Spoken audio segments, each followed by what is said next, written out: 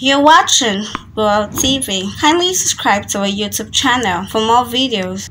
Click on the subscribe button and the bell beside it. This will notify you once we drop a new video. Thank you.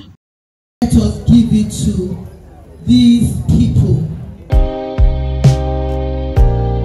4th of March 2021 marks the day veteran actor Sadiq Daba is laid to rest according to Islamic rites. He was buried at the Agege Hausa Cemetery in Lagos on Thursday. He died after battling for a long time with prostate cancer and leukemia in his home on March 3.